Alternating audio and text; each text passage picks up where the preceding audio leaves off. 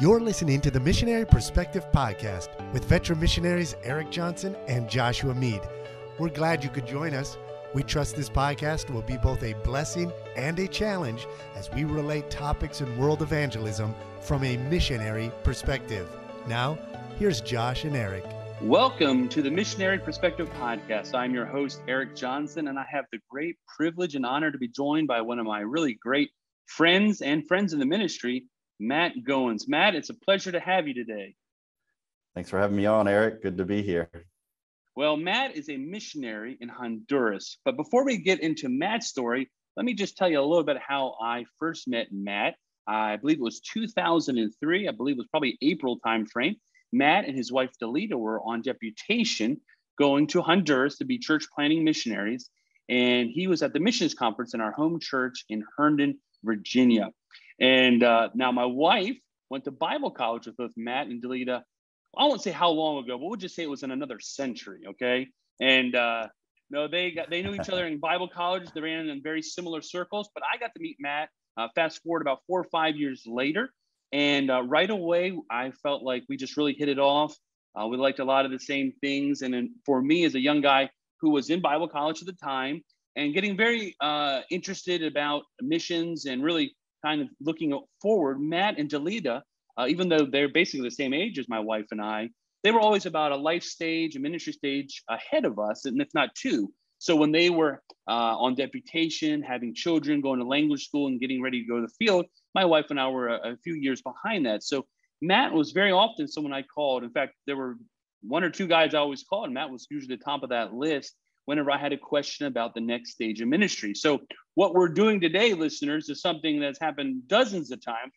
Today we're recording it. And as Matt was in language school and Matt would hit the field, I was usually a step or two behind, and I would call him and ask him a lot of advice. So he's been a dear friend in the ministry over the years. So that's how Matt and I have our contact and how we know each other and have visited each other's works and stayed in each other's homes. And I really have a really great relationship. But today we have some really exciting things to talk about when we consider what the Lord has been doing through Matt and Delita and their ministry there over, I want to say 15, 16 years. Is that correct, Matt?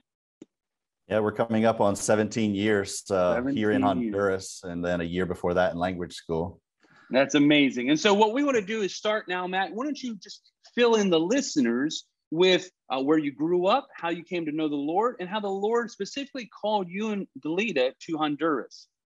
All right. So I grew up in the state of Virginia, and my parents moved to Northern Virginia when I was early elementary school. My mom and dad got saved while I was a young guy, 4 or 5 years old, in a small church in a little town called Nokesville, Virginia. That's where they got saved. And I, as a young man, going to church with them, I made a profession of faith as well. We moved up to Northern Virginia, started going to Fairfax Baptist Temple, Fairfax, Virginia. Great church, solid doctrine, and learned a lot there. As I got into my early teenage years, I started to have doubts about my own, profession of faith in Christ. I wasn't sure, where I was. I didn't really remember what I had done as a 4 or 5 year old. And so those doubts started creeping in, but I'm kind of a shy person by nature, very timid. And so I was very concerned about what people would think of me in the teen group or at church in general. If they thought all this time that I was a believer, and then now I'm having these doubts, I thought that would reflect poorly on me. So I hid those doubts. And I remember laying in bed at night thinking, if I were to die right now and I don't have this settled where my faith is, then I'll die and go to hell. But I was struggling with that fear of man. And so I didn't say anything. And then as I got into my later teenage years, my heart got very, very hard. That sensitivity was gone. And so I started getting in with the wrong crowd, even at, church, Christian school. I was playing that hypocritical role that's common among, young people growing up in church. And so I knew the right lingo, the words to say, yet in my heart, I knew I was far from God. And it got to the point where I knew that I wasn't saved. It was no longer a doubt It was more of, yeah, I know where I am. And then it changed to what's going to happen is I'm going to wait. I'm going to live my life now, live for myself now. And then as I get older and death is near, then I'll make the decision to trust in Christ and kind of get my ticket to heaven. And I'll have lived all the way I wanted to on this world, and then get to go to heaven anyway. And so it was a lie from Satan, that kind of thinking. And I remember I stayed out of, after graduation from high school, I stayed out of school a year working secular jobs. And, that didn't help at all really in my spiritual life. But I enrolled to go to Pensacola Christian College because of the price. I was the oldest of 6. And so paying my own way, that was that was within my budget. And then also I felt comfortable in that Christian world. And so I had no problem going to the Christian world, going to a college and still playing the Christian game. So I went to study accounting, and my idea in life was to make lots of money. At the end of my freshman year is when God got a hold of my heart by a sudden death in my family. My grandfather passed away, a pastor and kind of an interim pastor, and as a retired man working in the jail system. And he died suddenly. My grandfather died suddenly preaching in a Wednesday night church service. He was at a church and just had a heart attack while he was preaching, and he died. And that really shook me up, because I realized how fragile life is and that I wasn't prepared to die. And so God used the sudden death of my grandfather, who was, kind of my hero in life, to really wake me up to the reality of how things were. I wasn't lacking in knowledge. I knew exactly what I needed to do. And it was just my heart attitude needed to change. And so right there in my dorm room, April 1997, I repented of my sins and trusted in Christ as my Savior. And from there, that's when kind of my whole take on life changed as well. Now that I was concerned about spiritual things, then I really rethought my direction in life as well. And that's when I struggled with the call to preach and surrendered and said, God, whatever you want me to do. So I changed my major preemptively. I changed it to pastoral ministries, not knowing exactly the direction God would take me, but I was willing to do whatever, whether that be pastoral ministry or evangelism or youth ministry or missionary work. I was just wanting to do full-time ministry now. And so along the way, God directed my steps, specifically in a missions conference that I attended. That's where God confirmed the call on my life to go into full-time ministry outside of the United States. And so that set my path toward where I am today in Honduras. And so it was during your time in Bible college that the Lord started working your heart, I think specifically for Honduras. Talk to us a little bit about that. Okay, sure. So while I was in Bible college, my sophomore year is when I surrendered to be a missionary, but I didn't know where. And so, I didn't know if I should spin the globe and put my finger down, and wherever my finger landed, that's where I'm going, or I just didn't know, if God was going to speak to me somehow. And so what I did was I chose a country while I was in Bible college. I was sensitive to spiritual things. I was on a dating outing, and on this dating outing, we went to see a video in the IMAX theater about Mount Everest. So it was kind of like a documentary, but all I could see in that video was just the spiritual needs of that region.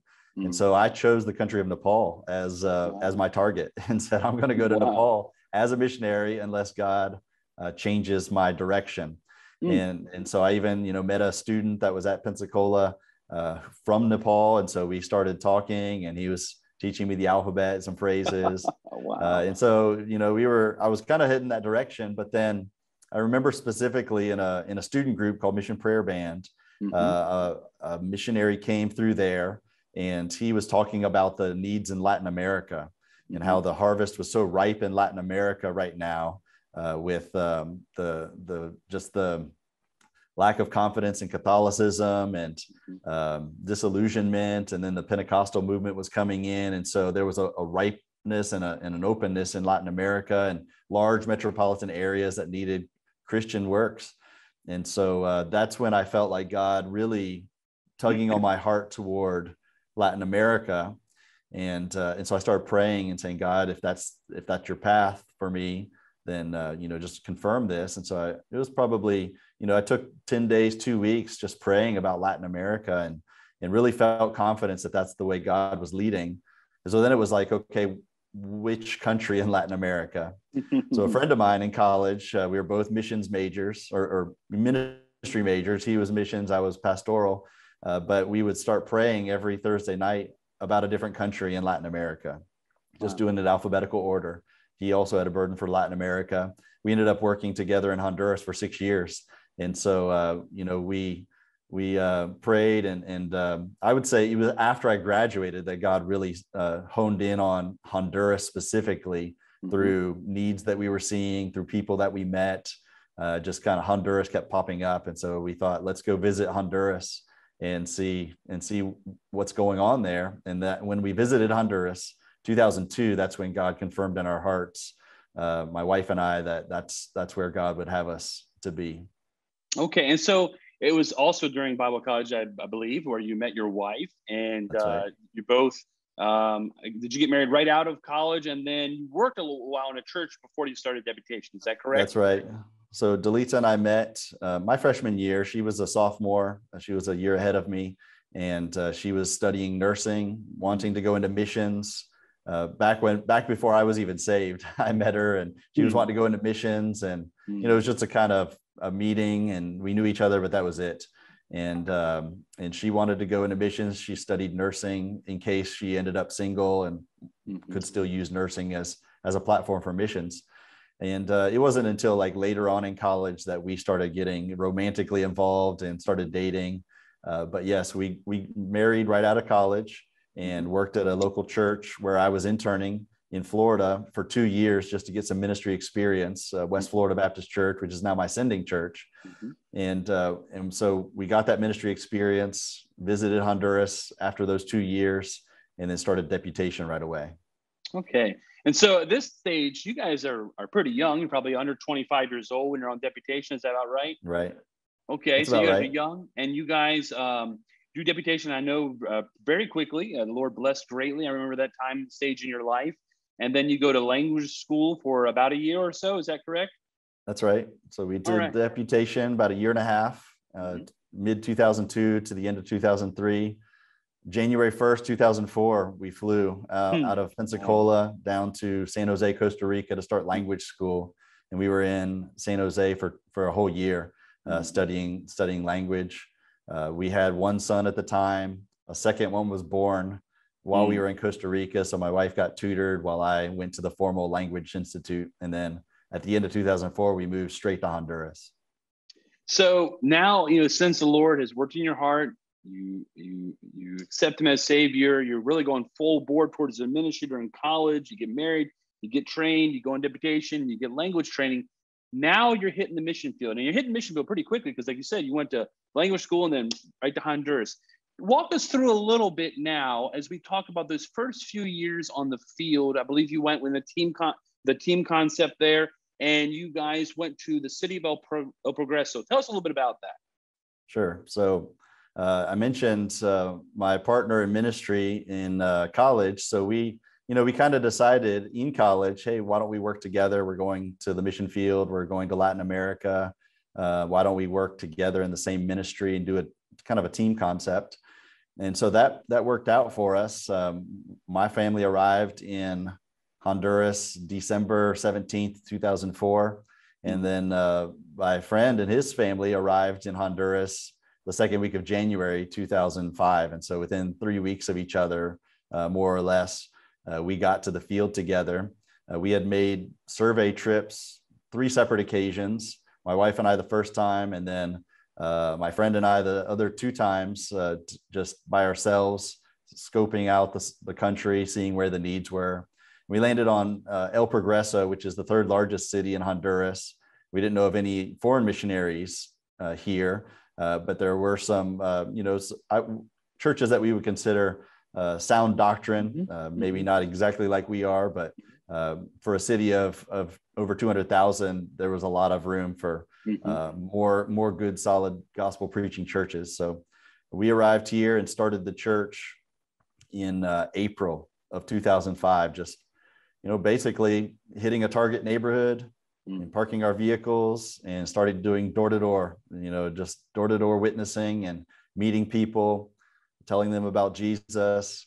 A family that we met within those first couple of weeks invited us to come back and do Bible studies on their front porch every Sunday. And so that's really where we started doing Sunday morning meetings, was on the front porch of somebody's house, and just started inviting people to come over. Hey, at this time, we're going to do a Bible study.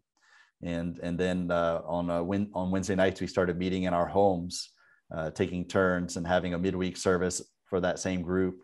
And that was the beginnings of what is now Iglesia Bautista El Faro, Beacon Baptist Church here in El Progreso, Honduras. And it's very exciting. I've had the privilege to go visit Matt and Delita a few times. And I believe one of the times we were there, you pointed out the neighborhood and showed me the area where you first started. And it's very exciting to see how the Lord starts in small places sometimes. And so when you first get to El Progreso, if you can remember that far back, talk to us about a little bit about maybe some of the culture shock you and Delita and the boys experienced, or maybe just some adjustments that were different than maybe you even anticipated yourself.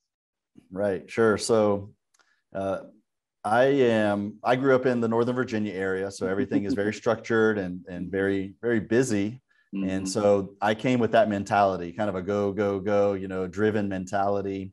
And I had a hard time waiting, which if anybody's been to Latin America, you understand that's just part of life here, is waiting in lines. And I would get very impatient with people, maybe cutting the line or traffic patterns where it wasn't following, the black and white, law and order.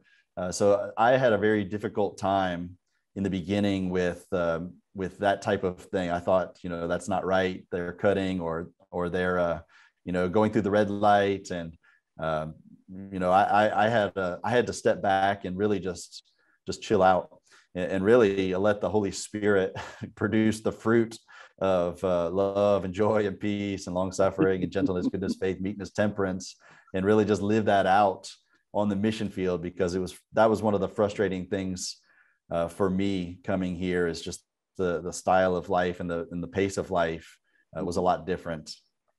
I think for my wife, it was more of the fellowship issue, as far as she ended up doing tutoring in Costa Rica for language school, whereas I got to go to a formal language institute with other classmates and interact with people. She's at home with our son and another one on the way.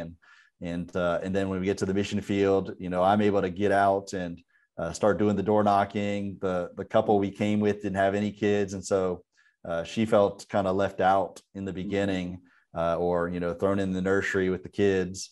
And that was something, as a young, immature husband, I was late to see, and really needed to be more intentional about involving her in ministry and even the fellowship that comes with that.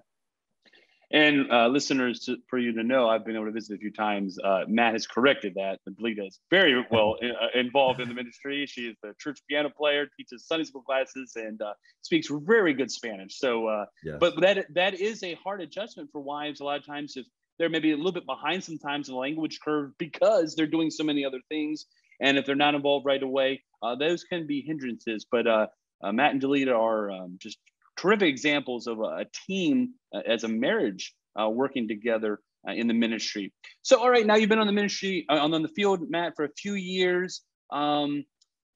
It's inevitable, whether it's the first year or the first few years, that we face disappointments, setbacks, unfulfilled expectations. Now, your church, for those who, like myself, who followed over the years, has had so many highlights and blessings and things that are really just to be modeled.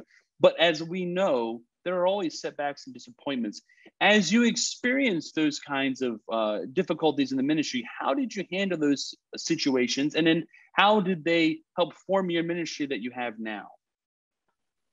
Well, that's a good question. I think as any missionary listening to this will understand that we don't put everything in the prayer letter. We just hit the highlights, and sometimes people just are unaware of what's going on behind the scenes and the bumps in the road. And I think, looking back, God uses every situation to grow us and to mold us, to take the sandpaper and, scrape off the rough edges sometimes. And so I see that in the difficulties that we've had along the way. I think every time that we hit a valley, it really just drove me closer to God, and understanding that my eyes needed to be on Him, and that my confidence is in Him, and my calling was based on His will in my life, and not on another person or circumstances, or even the people we're ministering to. I'm here because there's a call of God on my life. And so, I look at it as a victory, even those moments where we just had some very difficult times, or, lots of tears and disappointments. If it drove me closer to God, then it's a victory, and God used it for His glory. And so, I'm not gonna take this time to air out all my sure. my dirty laundry, but for sure, God has been good during this whole time, and I feel that it strengthened my faith in God, and it really sobered me up to the fragility of man, as well, as far as how susceptible we are to falling away if we're not careful. Like even Paul said, didn't want to be caught preaching to others and then become a shipwreck himself. And so I think that's something that has kind of helped me as a young man coming out of Bible college. You feel like you can conquer the world, and everything's going your way, and sometimes there's God uses things to humble you a little bit, and bring you down, and just let you remember that it's only by His grace that we're doing what we're doing, and there's any success at all in ministry. I've been very blessed to be a good close friend of Matt's for many years, and from afar to see the ups and downs sometimes in life, as we both all experience that. I can say that I've seen how Matt has been formed, and Melita have been formed in their character. And I believe sometimes from big bumps, so that the Lord can use them for even bigger things down the road. And that's kind of what we want to transition to now. Kind of the meat and potatoes of what we're going to talk to today is that, I feel blessed. The Lord has blessed our ministry here in the Dominican. We've been able to have a couple pieces of church property. But, even as missionaries, you have to deal with jealousy. And we have one of the biggest church pieces of property for Dominican churches I know. But the one day I went to visit Matt, I did the calculations. He had a piece of property that was 40 times larger than ours. All right. So we say that tongue in cheek, we're laughing, but the Lord has greatly blessed the ministry there. And we're going to kind of go in now, if Matt's been there and his teammates, and they've established this church. Now the Lord starts giving them other opportunities to reach their community. And one of those was a really amazing opportunity. Now, many of our listeners may be familiar with the Hope Children Home located in Florida. Matt can tell us a little bit more about that. But they kind of came and approached Matt and his teammate about an amazing opportunity. Matt, why don't you give us the genesis behind that? Sure. And I'll lead into this by saying that when we went to the mission field, you could say that I had a small vision, as far as I didn't have it all mapped out as far as what things would look like.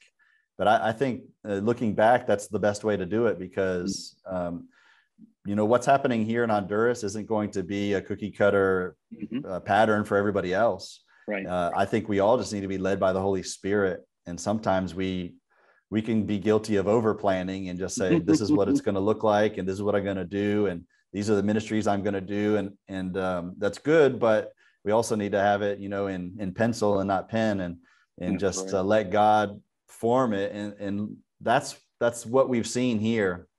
I didn't come in to ministry thinking we're going to have a large ministry campus, or that we would have partner ministries that would enhance the reach of the local church. Yet God, in His perfect will, guided us to meet the right people and to have the right resources come our way, to where now we do have a large ministry campus, a solid local church that's been formed, and preparing laborers to be sent out and start new churches and be missionaries. And then we have partnership with two separate ministries. We have a partnership with Hope Children's Home in Tampa, Florida, for reaching at-risk children. And then we have a partner ministry with Medical Missions Outreach out of Atlanta, Georgia, and reaching out with people's physical needs. So I'll start with, how the home partnership came about. It was while I was on deputation, actually. We were raising money to go to Honduras, and I had 2 phone calls come my way just out of the blue. One was a man, Mike Higgins. He is the executive director of Hope Children's Home in Tampa, Florida. He reached out and said, "Hey, look, I just wanted to introduce myself. We have property in Honduras on the coast, and we are wanting to do a children's home on the there in Honduras. And I'm just networking with other missionaries that are independent Baptists like we are to, just introduce ourselves, and then maybe possibly in the future have a relationship where we get together for fellowship and things like that. If you're ever in the Tampa area, please come look us up." And that was my first introduction to Hope Children's Home. And he was just very kind and wanted to introduce himself. And so I filed it away, and I thought, okay, if I ever go down that way, we'll look him up and possibly cross paths in Honduras one day.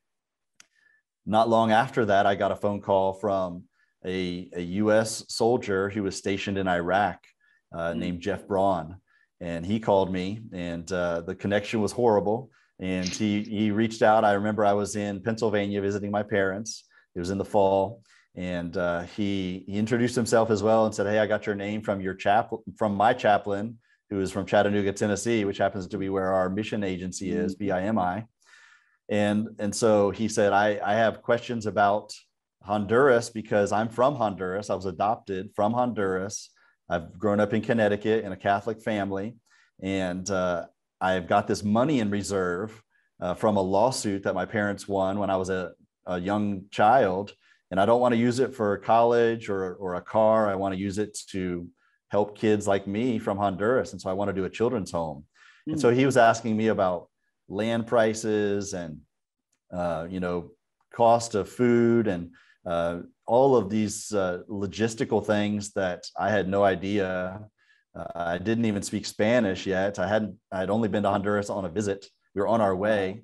And so we got cut off, and then we ended up reconnecting a couple of weeks later and talking. And after thinking about it, I told Jeff, I said, "Look, I'm not sure you'd really want to throw in with us because we are going to Honduras, and I'm open to helping the kids there with the children's home ministry. However, doctrinally, we're not the same, and, you told me that you're a Catholic, and that's not, we don't agree doctrinally." And then he backed up and he said, "Look, I don't know what I am anymore. Before I was deployed to Iraq, I talked to my chaplain, who's a Baptist chaplain, and I accepted Christ as my savior. So I don't know what I am anymore." And so I was like, "Oh, that's great." And so that, opened up maybe the possibility. And so he said, "I'm just looking for someone to help so that we can use this money that I have for children's home." Wow. And so I said, "Well, look, I just met a guy over the phone that has property in Honduras. He's wanting to do children's home. Let me connect you with him so that he can answer your questions, at least as far as prices and all the logistics." And so we left it at that. But before, and I sent him the email with the contact information, but before they could make contact, Jeff was killed in action in Iraq. And, very sad situation. But his family got the email that I had sent with the contact from Mike Higgins at Hope Children's Home. And so they contacted me, and they contacted Mike Higgins and said, "We want Jeff's dream to stay alive, to have a children's home in Honduras. And so we're going to partner with Hope Children's Home so that they can build a home in Honduras in Jeff's name." And so I thought that was amazing. That was great. But that was the end of the story for me, because their property was 3 hours away from where we were looking at starting a church. Well, to make a long story short, things didn't work out where Hope had property. And so they had come down and visited, and we had made contact personally. And we helped them get a rental car and things to go out and visit that property. But things just didn't work out. Things fell through. They sold that property and then circled back around and said, "Hey, would you guys, starting this church in El Progreso, be willing to let us come alongside you and focus on the children's part of the ministry and partner together so that our children will have a good local church to go to, and you will have oversight over the ministry, and we'll provide the logistical support and the funding, but we want it to be under your oversight. And so my partner and I flew to Tampa, met with the administration there at Hope Children's Home, and here we are, several years later, having partnered together. And the first cottage that we built on our property is the Jeff Braun Cottage, in honor of Jeff Braun, who funded it with the money that he had in reserve. And so it was unsolicited, and God worked it out for us to partner together. Now there are close to 30 children living on property in two separate cottages. One set of house parents that are Americans, the others are Hondurans, and several staff members. And they're making a difference in the lives of these children that have been abandoned, neglected. And, we're seeing God's love break through, having them in this environment, and seeing them make spiritual decisions for Christ, and grow up and make good decisions to follow the Lord. Well, I remember you telling that story. I forgot some of the details. That is an amazing story, that when the Lord presents those types of situations to us, sometimes it is literally like he is writing it in the clouds. That is something that is just amazing to remember and to recount, how God really miraculously worked through circumstances and directed through his sovereign will. That is a tremendous story, and one that I think will encourage everyone to hear, as the Lord maybe sometimes will guide you down a path that you may or may not want to go down. And that's kind of just a little, as you and your teammate were considering this, I know that the Hope Christian Home, they were the ones kind of initiating and a lot of these requests. But as you had that focus on starting a local New Testament church, what kind of things did you weigh or thinking about before you decided to say, okay, we can see how this we can partner together? Sure. First of all, I think we really needed to define what we wanted to focus on. And I knew that I didn't want to focus on children's ministry. I knew that my time would be divided having to do both. I wanted to focus, God's call in my life was to focus on church planting and pastoring and preparing leaders for generational impact here. And so, and my partner was of the same mindset. And so we knew that somebody else would have to come alongside to actually focus on that part of the ministry, somebody called to do that ministry. And so, if anybody, missionary or otherwise, listening to this, my counsel would be just be careful not to divide your focus on things that are good, because then we end up not doing anything totally well. And so that was something we defined early on. And then also just the how this partnership would work, as far as we knew that we would have administrative oversight, yet we would not micromanage it. Somebody representing Hope would run things down here. And so we needed to talk with the folks from Hope about, those type of details, decision making, and, keeping things all going the same direction philosophically, merging two things together as far as a church that is not funding a ministry of the church, yet is partnering to come alongside the ministry of a local church. And so things that, never learned in Bible college, for sure, because it's a unique situation. Yet God's given grace and wisdom among all the parties, so that we've had a harmonious relationship. And Brother Mike Higgins is one of my good friends, despite, let alone partnering in ministry, we are good friends as well. And that helps big time. So while this is happening pretty early on in the ministry, but the children's home doesn't come for a few more years later, but all the spokes are in their motion, they're moving. There's another aspect of, as you're focusing on local New Testament church, another aspect of maybe some of the ways you were reaching the community with evangelistic outreach was through your partnership with MMO. Why don't you talk a little bit about that, and then we'll get to the kind of one of the final results of that being your surgical center. Okay. So yes, early on, a friend of mine from college, Bradley Edmondson, reached out and said, look, I'm I'm starting a new ministry. My wife's a nurse, nurse practitioner, and we're doing short-term medical trips where we're visiting countries, taking medical professionals, offering free medical services, free medical supplies while supplies last. And what we're doing is we're coming alongside local churches so that after we leave, the church can then do spiritual follow-up. And so we thought, great idea as far as we'll try it out. And so that was probably after we had started the church, maybe a year and a half after we started the church, we hosted the first medical missions outreach team. Wow. And we did it kind of farther away from the church than we would now, have understanding now how things work. We weren't able to do as much spiritual follow-up after that first trip. And so we've changed things along the way. But it gave us an opportunity to reach out into the community. This country is a social medicine country where it's free medical services, but you have to wait in lines. And once you see the medical professional, usually they don't have any medicines available, or yes, free surgeries, but you have to wait 18 months before you get your surgery many times, and you still have to buy all of the supplies for it to get done. And so we saw a great need physically here.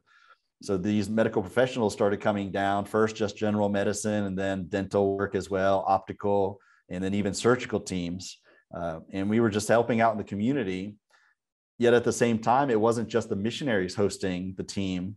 Our local church was hosting the team, and their team that was coming from the United States needed to have translators, needed to have people doing registration, people doing crowd control, people doing evangelism, and that was all provided by the local church. And so it was a perfect way for our church to flex its spiritual muscles and really just kind of get involved and let my people here in Honduras also get a vision for helping their own people physically and spiritually. And so that started a trend where we hosted them every year for the next, wherever we are now, 15 years now later, hosting them every single year to help out in the community doing these short-term mission trips. It's neat. The two different times I've visited Matt and Delita's church there have been a number of people that Matt would point out who are serving in the church, and he would oftentimes say, hey, we met that person through that outreach with MMO or that outreach in the community. And so as a missionary, knowing what it's like to host groups, not nearly sometimes the size of the ones that Matt has, I understand that you have to be almost half crazy to want to do the things. But when he sees the spiritual fruit that comes from that, I know that he and Delita will gladly keep having those kinds of groups because the Lord has blessed it greatly. So now you're having an MMO every year. How does this idea come about, having something more permanent on your location, this surgical center? So we started hosting like I said, the short-term teams, and eventually we started hosting short-term surgical teams along with the visiting medical team. So in those situations, for the general medical team, we would ask for permission to use a school complex for the week. And then for this hospital, for the surgical teams, we would have to go to the local hospital and ask permission to use one of their operating rooms for the week. And so we explored the idea. The local hospital was open to the idea. And so they loaned us an operating room at the local hospital for the week that the medical team was here. And it went well. The first couple of times we did this, we would do their surgical patients that were on the waiting list, typically a 12-month to 18-month wait to do a selective surgery like a hernia repair or a gallbladder removal, things like that. They would only get to people when it became an emergency. Wow. But then we continued doing this, and we brought down an orthopedic team. And when we had the orthopedic team, we had two different ORs going at the local hospital. We had a general surgeon, and we had an orthopedic surgeon. And the orthopedic team was having some difficulty getting cases because they mainly did emergency cases for ortho. And it was just very chaotic that week. We had a hard time working with the hospital. They ended up canceling cases on us because They didn't have sterilized bedding for one of the days. Electric went out one time. And so it was very frustrating to have these medical professionals here able to do a lot, able to work for the community and help a lot of people, and yet underutilizing their abilities. And so one of the doctors on the team, once we got back, in the evenings together and had a brainstorm, one of the doctors suggested and said, look, if you guys want to continue doing surgical teams, I would suggest doing it on your own and building your own facility and organizing everything so that at the moment of bringing down doctors who are, donating their valuable time, you can utilize them to their strengths, and they want to come here to serve. And so get the best out of them that you can. And so, in that brainstorm session thrown out there on the table, Bradley Edmondson was kind of shaking his head. Yeah, that's a good idea. And the doctor said, there's plenty of property here where you guys could do something. And I said, well, if you want to raise the funding to Bradley, if you want to raise the funding, I'll donate a quarter of the property so that you guys can build a surgical center. But it kind of died right there. Almost, we thought it was like, okay, we are willing, but that's where it ended.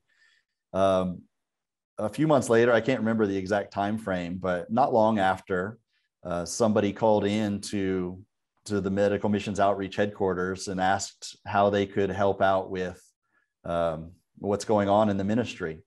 And so she wanted to give toward a larger purchase. So he threw out a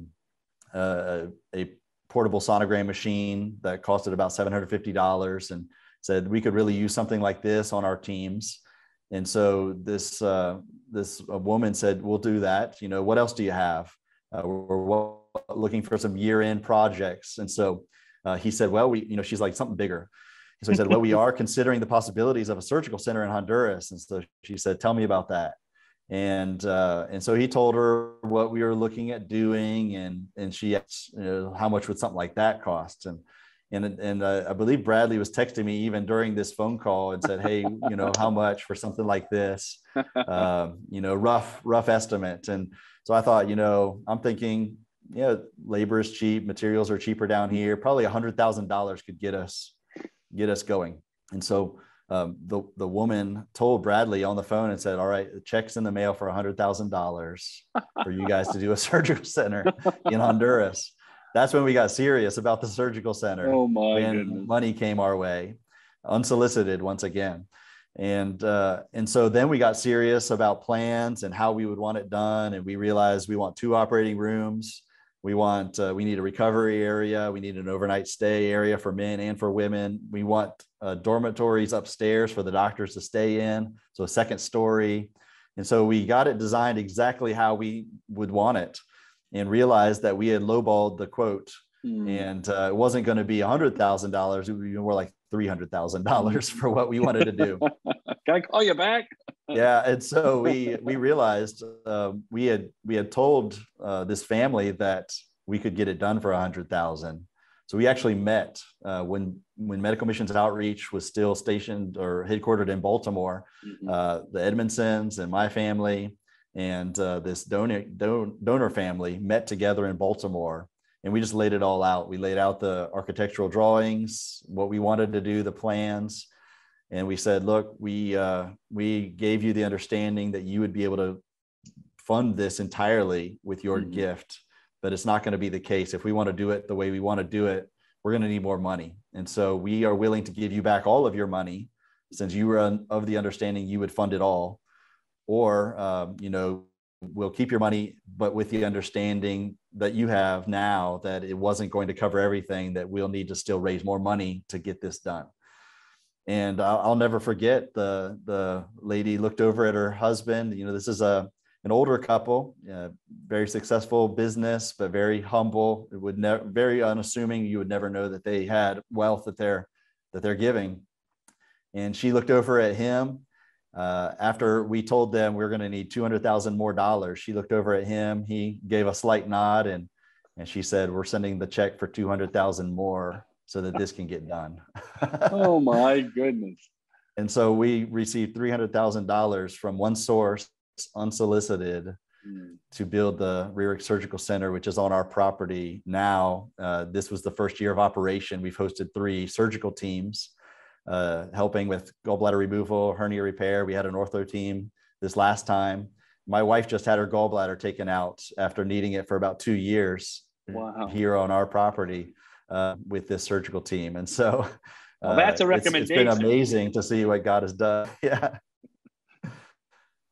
Well, that is another amazing story that let's just say that doesn't happen every day as we understand that as missionaries. No. And yet it's also an amazing illustration of God's provision, God's sovereignty. And even where you guys had this amazing, I mean, you know, someone gives you $100,000 and you have to go back to them and tell them, hey, I'm sorry, and being willing to give it back. And then the Lord just continues to say, no, puts his stamp of approval on and says, this is what I need you to do. And I know from just different smaller ministries we've ever done that to endeavor to do something like the children's home and to do the surgical center and then to have the thriving church that you have requires not only God's blessing and provision, but also requires just understanding of what God's called you to do. And then the fortitude to say, you know, I may not be doing all this work, but we're kind of responsible. And so as we transition now, Matt, towards the end of this podcast, what are some advice? You spoke a little bit about it, but we understand that those who are going to be listening to this, it's not an apples to apples situation. Very seldom is. The point of this podcast really is missionary perspective. The idea is that we don't think, as you mentioned, it's cookie cutter, but the principles that we take from God's word and through our experiences can often be applied in different ways. And so that's why we're putting out other testimonies for people to hear. So with that in mind, Matt, what advice would you give to someone who's listening today, who's thinking about adding a ministry like the children's home, the surgical center, maybe it's a feeding center, something along those lines? What kind of criteria and filter would you encourage them to have in their lives before they take that plunge? Oh, it's a good question. First thought that comes to mind is go slow. Go slow and make sure that God's stamp of approval is on it and not rush into anything. It's easy to make emotional decisions and overextend ourselves. And, you know, maybe my personality is more this way, but I'm more of I'd like to be more sure-footed instead of taking risks and calling it faith. I would rather establish something that is going to stand the test of time and have deep roots rather than build quickly upon a flimsy foundation. And so I would say go slow and make sure the Holy Spirit is guiding in every step of the way. You know, obviously the Word of God and prayer, biblical counsel, you know, reaching out to other missionaries, to your own sending pastor, friends in ministry, people that are going to shoot straight with you, and make sure that you're not rushing into anything, because, you know, God, we never dreamed of where we would be right now. It's just God leading the way and bringing those contacts our way, or the resources, or putting that desire in our heart, and just letting Him guide us in where we are today. Well, it's very, very sound advice, and one that we all should take to heart. Okay, Matt, one of the last questions I have is we're often reaching young missionaries who are on their first term, or missionaries in language school or deputation, or even people considering missions. What is one area you would encourage a missionary, as being a veteran now, a very old missionary, I would say? No, you're not old, but a missionary who's preparing themselves. What's one thing, maybe as you look back now, that you wish you had better prepared mentally, spiritually, physically, or just something you've learned that you did do that you want to encourage young missionaries to be in preparation as they head towards the mission field? Okay. I would say definitely language has got to be top priority. You're not going to be able to communicate the precious truths of the gospel in the right way if you don't learn how to speak their language. And that's not even just the verbal, but even the nonverbal, you know. So reading books on cultural adaptation, taking a class on that, any type of anything that you can do to prepare the way.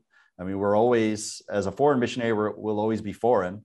but we can adapt to the point where they accept us as one of them. But learning the language is going to be the first foot in the door, and then learning those cultural cues so that you're not offensive in the way that you say things or the way that you carry yourself even. I think another, that was more of along the lines of cultural, but then, keeping in mind what we're here to do, the spiritual impact.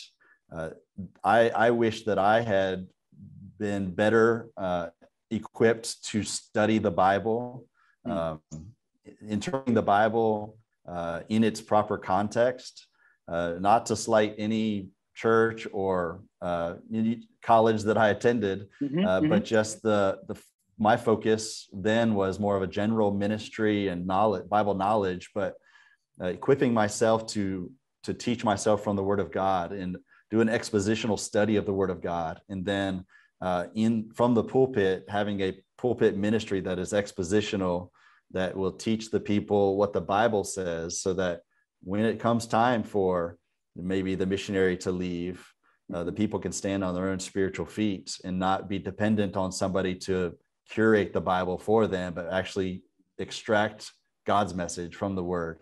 Those would be the two-pronged priorities I think of, is just being able to communicate properly and be able to have the content to communicate that's going to have lasting spiritual impact.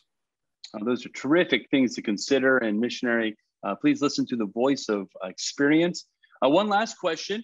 I actually didn't put this in our notes, but you love missions and missions conferences. Are there any mission videos you'd recommend for your missions conference for anybody? All right, I got to tell this story. I'm making Matt laugh right now, but we have to end on kind of a funny note. When I got to visit Matt a number of years ago, Matt asked me, hey, do you know of any good mission documentaries, ideas for missions? And I said, oh yeah, I found this really great documentary about Jim Elliot and his buddies. And there's a terrific, well, I didn't specify the exact name of it, or if I did, I kind of gave a generalization of it. And the one I was referring to had been made just a few years earlier. Well, I didn't communicate that. And Matt found a different one. And he started playing it during one of their meals at a missions conference. Let's just say it had a lot to do with people from the jungle. And we're upstairs watching this video. And I said, wow, where'd you get this video? There's a lot of people from the jungle, we'll just say. And Matt is like, this is the video you told me to play. And we had a good laugh. Is that how you remember it, Matt? Yeah, I would add in counsel, don't just accept anybody's recommendation, but actually vet it yourself. Watch the video. Oh my goodness. Watch the video first. To this day, about every year when we're having a missions conference, I'll send Matt a text, hey, you got any video recommendations? So those are the fun things you experience on the mission field. Matt, if our listeners today would like to contact you or follow your ministry, how can they find you on the World Wide Web? Yeah, so we have a website, teamhonduras.com. And I want to throw a plug in here before we end too about team, because I'm the one that has the benefit of being the face behind what's going on here right now, in this interview. And yet it's been so much more about a team effort, not just me or my family. We've had some tremendous teammates along the way. Currently, we have teammates that are just helping things go smoothly, and we're all in the same mindset. And so I've had the tremendous benefit of working on a team almost exclusively. Mm-hmm. And so it's not about me or my family. And really all of us would say it's all about what God's been doing through us. But I do want to say that before we end that, don't think, oh, Matt Goins Super Missionary. It's been a team effort. And so we can be found we have a website, teamhonduras.com, to give a little bit about each family and the ministries that we run. And then we're on Facebook as well, Team Honduras. You can search Team Honduras on Facebook, Instagram, Twitter, and we have a presence, although I'm of that generation that's not very active on social media, but try to get people around me that'll help us out with that.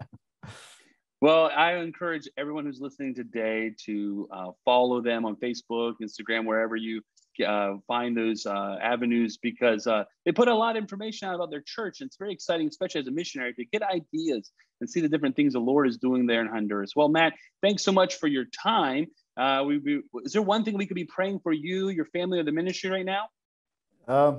Just continued wisdom as we move forward. We're, trying to, do ministry through and then hopefully coming out on the other side of a pandemic, and just the adjustments that we're needing to make, and really still trying to focus on theological education to start multiplying. And that's where my heart is right now. Well, this is the first time we've had Matt on, but hopefully it won't be the last. We'd like to have him on and talk about things like that, about training nationals, and maybe even about teammates specifically. But listener, please take time to like, subscribe to our podcast, share it with other people who might be interested. And we want to just thank you for your time and your encouragement. Contact us at the Missionary Perspective Podcast on Facebook, or missionaryperspectivepodcast@gmail.com. Thank you for listening, and have a great day.